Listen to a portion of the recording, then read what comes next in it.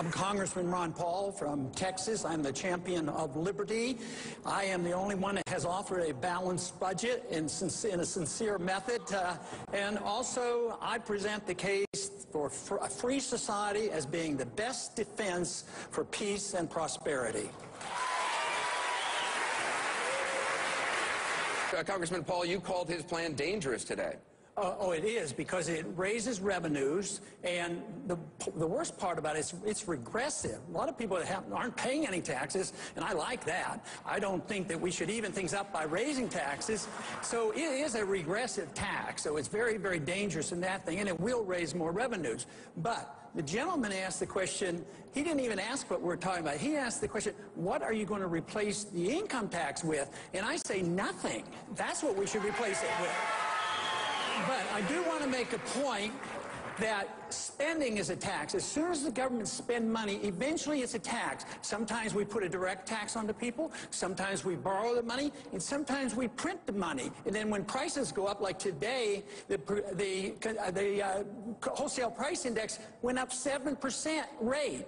And if you look at the free market, the prices are going up 9 and 10%. So that is the tax. So spending is the tax. That is the reason I offered the program to cut $1 trillion out of the first year budget that I offer. Congressman Paul, there are some Latino voters who believe that some of these strong anti-immigration laws, anti-illegal immigration laws, are actually anti-Latino laws. What do you say to them?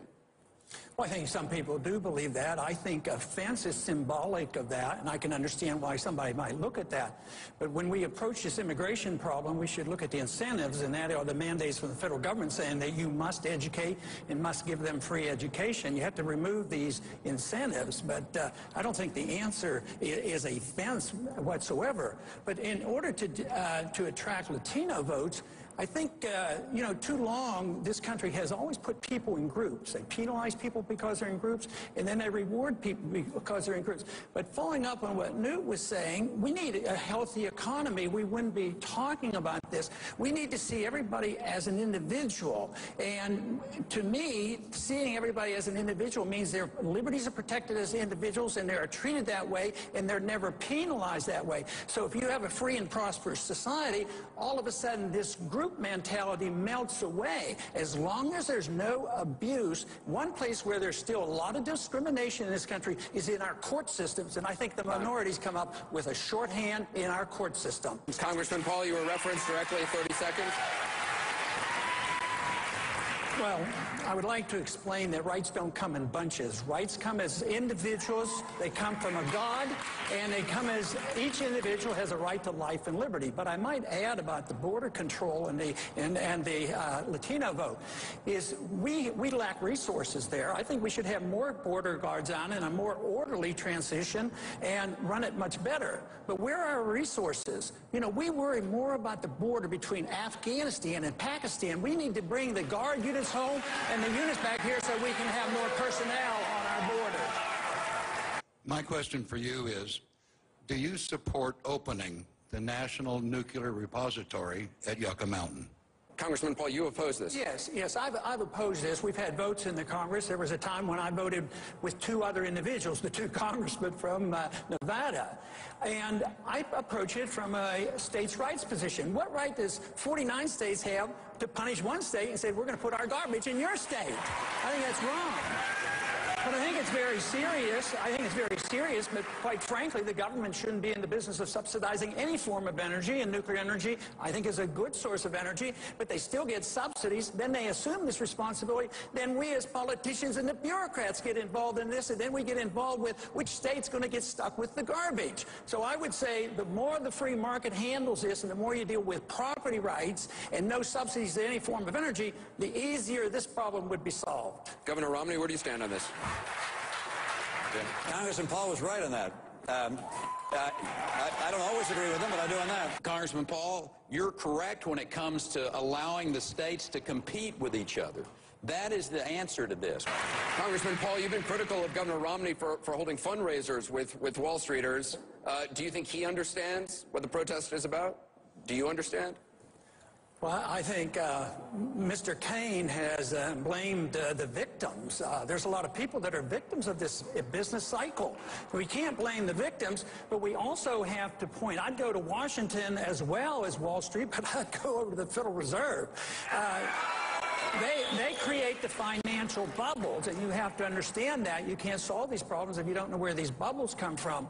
But then when the bailout came, and supported by both parties, you have to realize, 08, Republicans were still in charge. So the bailouts came from both parties. Guess who they bailed out? The big corporations, the people who were ripping off the people in the derivatives market. And they said, oh, the world's going to come to an end unless we bail out all the banks. So the banks were involved, and the Federal Reserve was involved. But who got stuck? The middle class got stuck. They got stuck. They lost their jobs, and they lost their houses. If you had to give money out, you should have given it to the people who were losing their mortgages, not to the banks.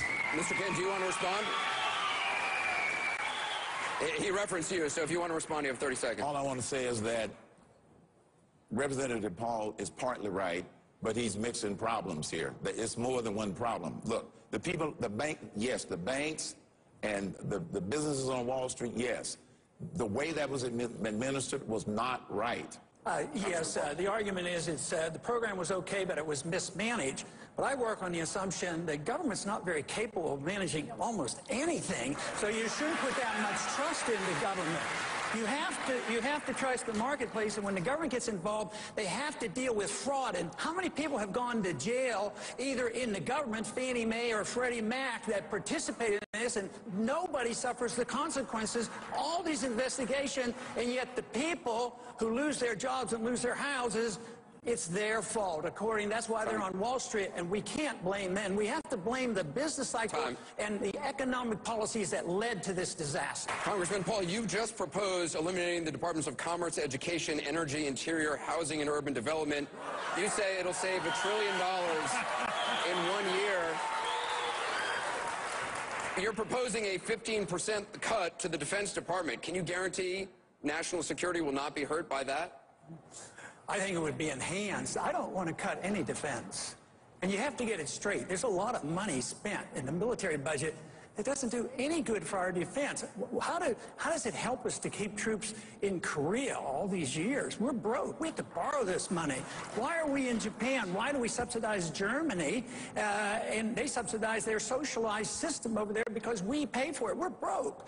And this whole thing that this can't be on the table, I'll tell you what, this debt bubble is the thing you better really worry about, because it's imploding on us right now. It's worldwide. We are no more removed from this than the man in the moon. It's going to get much worse. And to cut military spending is a wise thing to do. We would be safer if we weren't in so many places. We have an empire. We can't afford it. The empires always bring great nations down. We spread ourselves too thinly around the world. This is what's happened throughout history, and we're doing it to ourselves. The most recent empire to fail was an empire that went into, of all places, Afghanistan. They went broke. So where are we in Afghanistan? I say it's time to come home. I think we're on economic suicide if we're not even willing to look at some of these overseas expenditures. 150 bases, 900 bases, 150 different countries. We have enough weapons to blow up the world about 20, 25 times. We have more weapons than all the other countries put together, essentially. And we want to spend more and more, and you can't cut a penny? I mean, this is why we're at an impasse. I want to hear somebody up here willing to cut something real. This budget is in bad shape, and the financial calamity is going to be much worse than anybody ever invading this country. Which country? Are they going to invade this country? They can't even shoot a missile at us. We have a question in the hall that gets to your question. The question in the hall on foreign aid. Yes, ma'am. The American people are suffering in our country right now. Why do we continue to send foreign aid to other countries when we need all the help we can get for ourselves? Congressman Paul. On foreign aid, that should be the easiest thing to cut. It's not authorized in the Constitution that we can take money from you and give it to particular countries around the world. To me, foreign aid is taking money from poor people in this country and giving it to rich people in poor countries, and it becomes weapons of war, essentially. No matter how well motivated it is. Congressman Paul, would you cut aid to Israel? I would cut all foreign aid. I would treat everybody equally and fairly. And I don't think aid to Israel actually helps them. I think it teaches them to be dependent. We're on a bankruptcy course, and look at what's the result of all that foreign aid we gave to Egypt.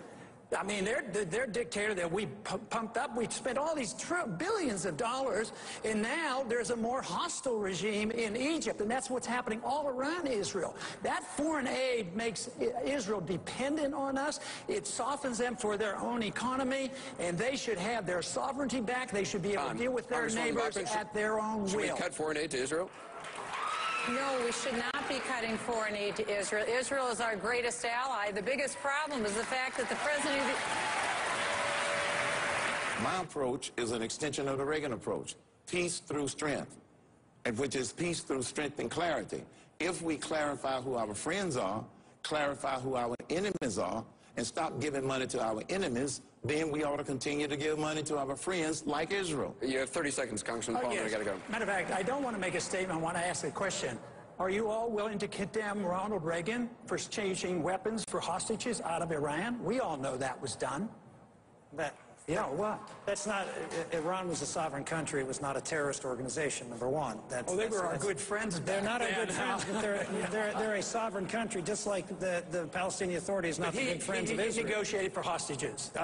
There's a role, we negotiated with hostages with the Soviet Union. Now, we've negotiated with hostages, depending on the scale, but there's a difference between releasing terrorists from Guantanamo Bay in response to a terrorist demand. They're all suspect. They're not terrorists. You haven't convicted them of anything. Then negotiating with other countries where we may have an interest, and that is certainly a proper role for the United States We to got to do. take a quick break. I want to thank all the candidates, the GOP candidates tonight. You didn't get a chance to answer that.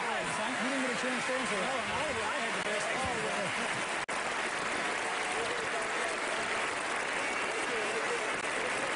Thank all the candidates for a spirited debate on the stage. We also want to thank our co-sponsors, the Western Republican Leadership Conference